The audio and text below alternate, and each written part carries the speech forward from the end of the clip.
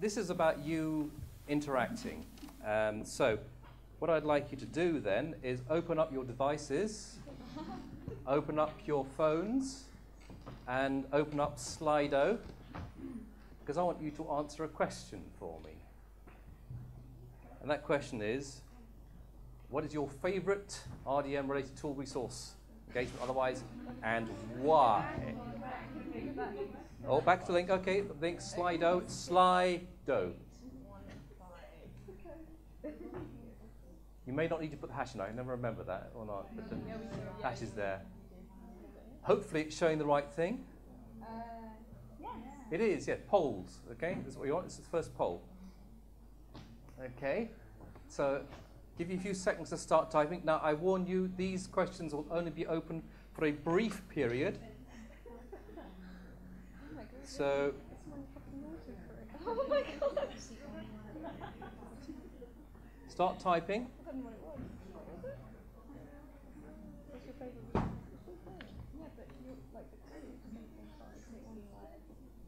Well, it gives me a chance to get my computer back in.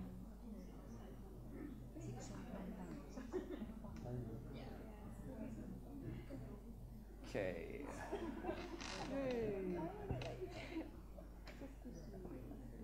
And hopefully I'll be able to see what you're typing in a second as well. So, carry on typing as we talk. So what are we talking about? This sort of toolkit. What is a toolkit?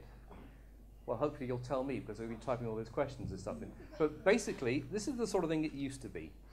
A series of old resources up on the net, which essentially people found out of date very quickly. Didn't get repaired, didn't get updated, and so on. You've all seen pages up on the net with no dates on them that sort of look quite dated, the old CSS and stuff like that, horrible stuff. So I'm looking for something different. The next type of resource toolkit up there was everyone putting up their signposts with stuff, everything around the net. Again, slight problem. Links break, you're not quite sure whether the resource actually relates to what you're trying to do, and so on. So signposting does come into it, but it's not necessarily the be-all and end-all. A next sort of thing would be a whole series of signposts and links. So some of you might recognize this from the Research Data Network website. I'm supposed to be in charge of this. It's a little out of date already. Sorry. It's the problem. The resource to actually update this, and I'll come back to this whole concept of resources and stuff in a bit as well. So that's the URL, in case you want to go and look at it. And I'm going to try and show it to you as well, which is rather clever. Living dangerously. Let's see if I can get it up on here without killing this. If I can find it. It was one of them I did have earlier on. That one, yes. And there we go. Oh, no, not that one. That one, that's the one. Okay, now the problem with this one is it's not very interactive, not very useful in terms of, you've got lots of resources and stuff out there, but it's already out of date. It's difficult to find the thing you want. It's not really well classified. Now, those of you who were involved with my workshop focus group earlier on will understand that I was talking about how you might categorize these things in terms of who they're useful to and what they're about and stuff like that. So Jisc has been looking at this whole concept of a research data management toolkit, and we actually asked research consulting, and we have research consulting represented here, Andrea up there, wave, who is actually working on this for us. And he's listening very carefully to everything that you're saying to me, because you're typing lots of questions, of course, to make sure that the information that comes up is useful and feeds into what he's doing. So this is a typical sort of toolkit, which I consider to be not very good. You know, it's got stuff up there, links to Zenodo and stuff like that. And in theory, it's there forever, but you're never quite sure. Okay, back to the thing if I can get it up. Whoops, too far. Hey. Okay, so, and that's the URL of the next thing I'm going to try and show you, which is a visualization of how the whole concept of interesting stuff about research data management might be linked. Now, I'm going to try and show this to you live. Again, I'm living very dangerously here because I'm like that. And if I can find the right thing, I think it's that one. Yes. Okay. So this is something that research consulting put together for us as how these things might be linked. And I'm going to try and zoom in a bit there, if I can get the right thing coming up. And this is based around some pretty, whoops, too far, pretty standard, basic concepts about research data management and how those concepts might be broken down with various people. And it does all sorts of snazzy things which I have no idea exactly how they work because, oh, activated focused. I don't know what that means. Pick away from that. Yay, there you are. Focus on a bit and it shows you, for instance, training up. These are the things that we think might be of interest in that particular area which relates to the RDM as a whole block. So it's a nice way of looking at things, but well, perhaps you might want to look at it some other time. Let's say this is all about a bit of fun. So I'm trying to get onto the other more interesting bits, which is the next question. So the audience for this toolkit, library staff, yeah, almost certainly, IT staff, research support staff, researchers, others. If you can think of others, do please see Andrea after school and give them your details. And audience and areas. Well, we've got lots and lots and lots and lots and lots of those. If I keep pressing the button, it'll stop hearing. Yeah, all sorts of stuff like this. But again, if you can think of any particular research areas and disciplines and so on that might be useful, then again, we'd like to know from you, because this is what we want to end up with.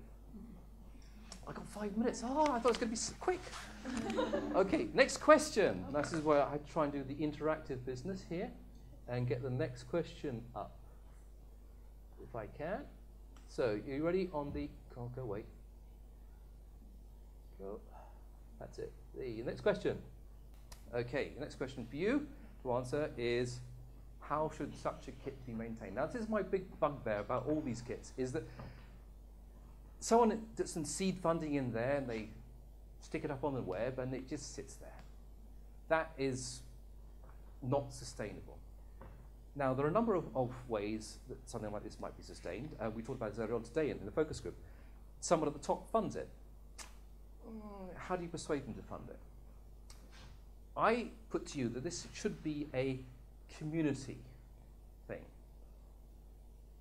But is that necessarily sustainable? Would the community take part? Would they do something like this? I mean, and again, the mechanisms of how a community might actually do that, that's all sort of a problem. But so I want suggestions from the floor, please. Type away in your sliders. How could such a kit, how should such a kit be maintained? You've got a few seconds to type these in. So go, type, type, type, type. Meanwhile, I'm going to show you a little bit of a concept that research consulting put together for us about how such a toolkit might work. And again, living dangerously, I'm going to try and show you this demo live, if I can. Whoops, wrong one. Hey, there we go. Is that the right one? Yes, it is. Okay, so a particular way it might work for us. So you might start off in the home page. You might be a researcher, walk your way through. And this looks a little bit sexier than the Research Data Network site. But it's quite a lot of lorem ipsum in there still, but still. Do you think this sort of thing is useful? I would be interested to know. Please see me after school. Please see Andrea after school. Is this the sort of thing you might use, might find practical in your day-to-day life?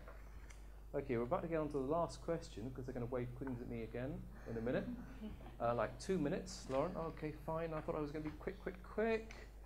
Okay, whoops. The last question. So back there again, Slido. What do we need in it? So I'm going to leave this last question running so you can keep typing as we go on and on and on. What tools and resources? So what particular tool, resource, does it for you? I mean, you saw that list that scrolled up rapidly up the page. I mean, loads of stuff. I want to know everything that you think should be in there.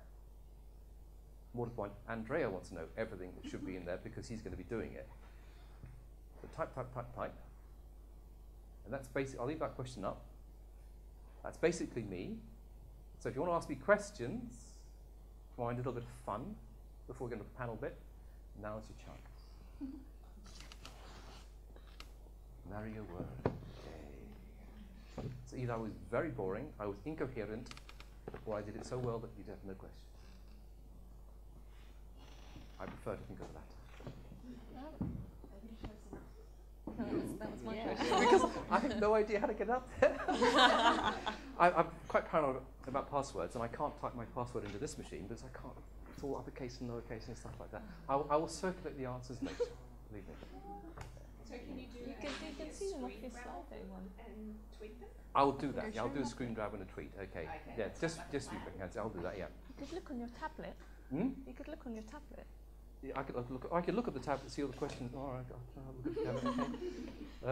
Okay. Go away. Oh, got lots of stuff. Cancel that. Get that out of the way. Okay.